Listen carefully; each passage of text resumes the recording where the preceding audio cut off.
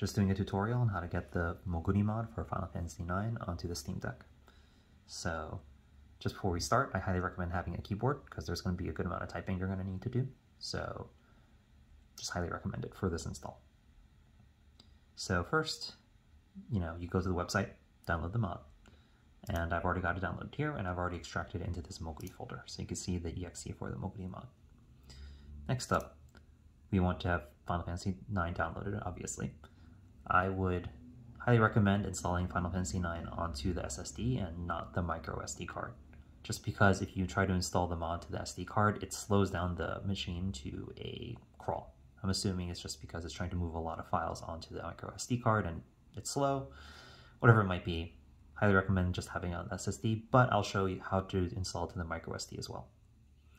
So once we have it installed, you want to go to Manage, Browse Local Files, and just sort of see where the Final Fantasy IX files are. This is important. We're going to need this file path soon. All right, next up, now that we're done with that, let's go add a non-Steam game.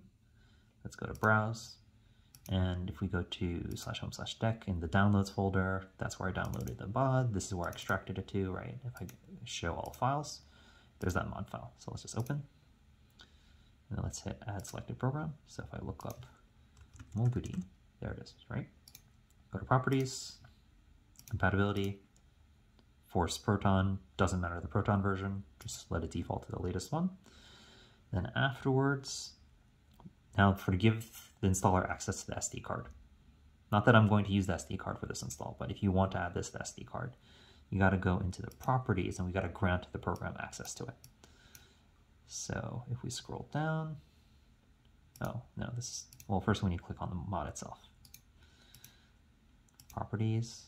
Now if we go to here, launch options, you're going to need this to copy and paste this launch option.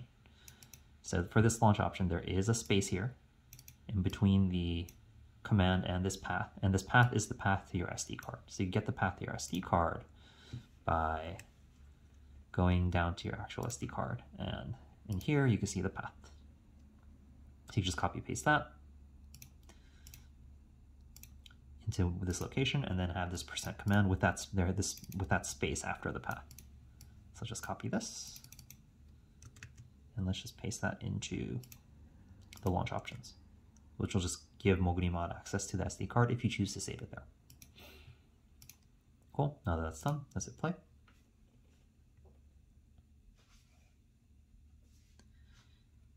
Installer prompts up, and now this is the part where there's going to need to be some typing. So if we click browse, and browse to, I don't know, it doesn't matter.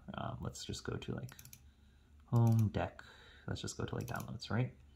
If you select it, it doesn't remember that you selected it. And that's really the problem right now.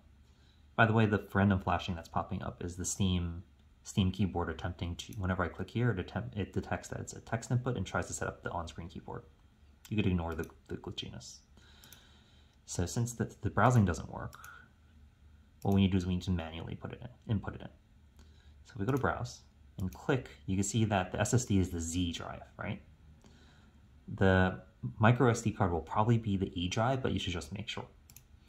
But anyway, since we know it's the Z drive, we could take this path, the Final Fantasy IX path, and we could just manually type out the Z drive, the Windows equivalent path. So let's go to the notepad, and you can see I already wrote it out, but this was the path in Linux, and for it to convert it into the what you need for the Moguri mod, you take the Linux path, replace all the slashes with the backslash, and just at the very beginning put in that the Z drive in the very beginning. So I'm just going to copy this entire path,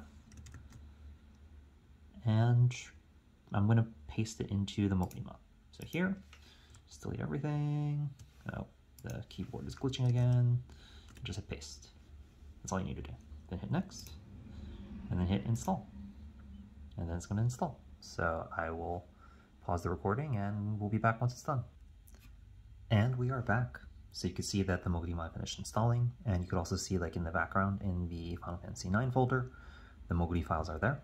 So it's definitely finished. So we just hit finish, and then now that the setup's complete, we go back into Steam. We no longer need this anymore, so we just go to right-click, manage, remove non-Steam library from game, from library, anyways, and then Final Fantasy IX on the have Moguri mod installed. So if we hit play, we'll see.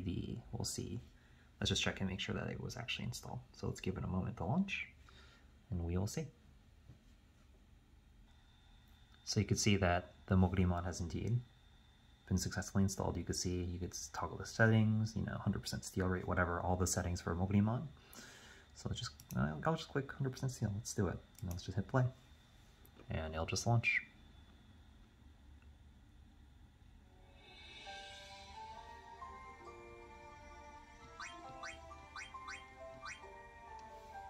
And that's it.